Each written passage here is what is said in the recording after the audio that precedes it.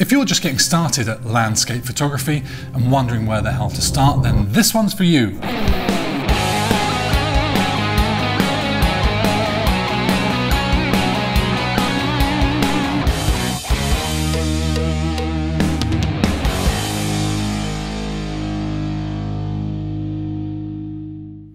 I'm going to share with you my go-to settings, my defaults for when I'm out shooting in the great outdoors.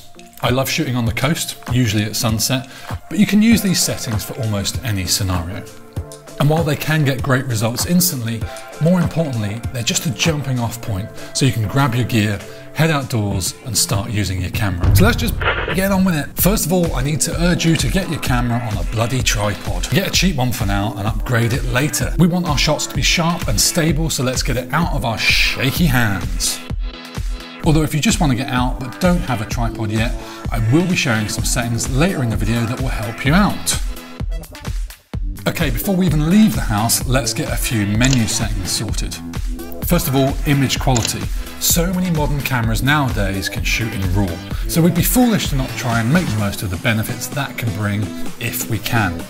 If yours only shoots JPEGs, that's totally fine. You can still shoot some amazing photos. You just might not be able to edit quite as effectively later on. 2. Grid display. Composition is king, and we want to be thinking about that golden photography guide, the rule of thirds. So turn on that 3x3 display and help put the key parts of the landscape on the lines. Right, that'll do you. Feel free to leave the house. I mean, watch the rest of the video first and maybe make a note of some settings, but you know. Here they come, the best landscape photography settings for beginners. 1. Manual mode. You're a beginner, not a moron. You've bought a DSLR, so let's make the most of the features it's got and master it ourselves. This isn't an iPhone on auto. You can do this. 2. Drive mode. Go for the 2-second timer. Why? We don't want our contact with the camera to affect the shot and introduce blur. So this gives the camera time to settle from you pressing the button and relax before it captures the image. Relax, like a camera relaxes. We're not shooting sports, so we don't need to worry about things like high speed mode. 2-second timer. 3. White balance. If you're shooting in RAW, set it to auto, because we can change it later. Amazing! Not shooting in RAW? Well, flick between daylight, cloudy and shade and see what best reflects what you're looking at with your own eyes on the back of your camera. 4. ISO. Start at 100. This is the dream number because it means we're not artificially boosting the image and introducing grain. You can always turn it up after you've set everything else if you really need to make the image brighter. 5. Aperture.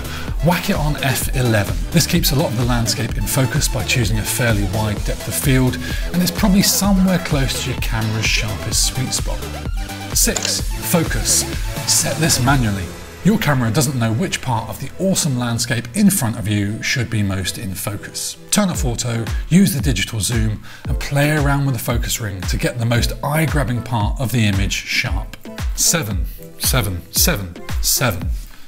What is it? Shutter speed.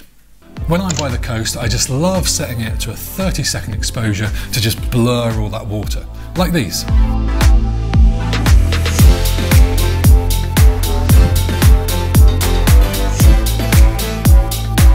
Try it.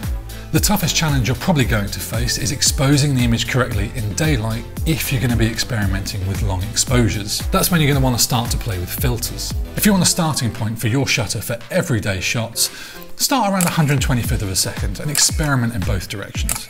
A higher number will freeze movement but make the image darker. A smaller number lets more light and movement in but makes the image brighter. So you may have to experiment with your ISO and aperture to sort your exposure. So there you go. My default settings for shooting sunset photography at the coast is ISO 100, f11 and a 30-second exposure. Although I've normally got a graduated filter and another ND filter to limit the amount of light coming into the lens.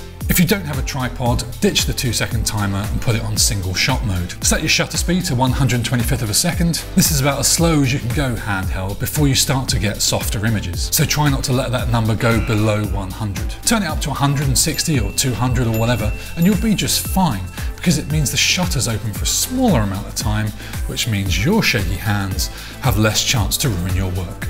Are there other settings you can change? Yes. Regardless of your camera's brand, there's probably a million menu items and sub-menus you can tweak to your heart's content. But it won't make much bloody difference, despite what people on Facebook and various forums will tell you. What's the best picture style and custom sharpness to use? No one gives a shit. But don't waste your time worrying about it, go and shoot some images instead. Arguably, the most important thing I can say to you is make sure you post-process your images.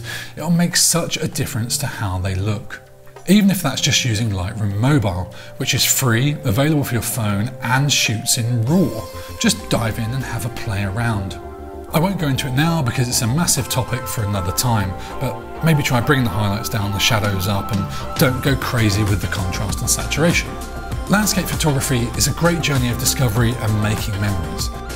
If you use these tips, then leave a link to your Instagram channel if you've got one in the comments, and I would love to check out what you're doing. But remember, this isn't a replacement for learning about exposure triangles and mastering photography. Every situation is different and needs different settings. That's it, leave a like, a little thumbs up, and maybe even subscribe if you're feeling ridiculously generous. Now get out of here and go create something, you donut.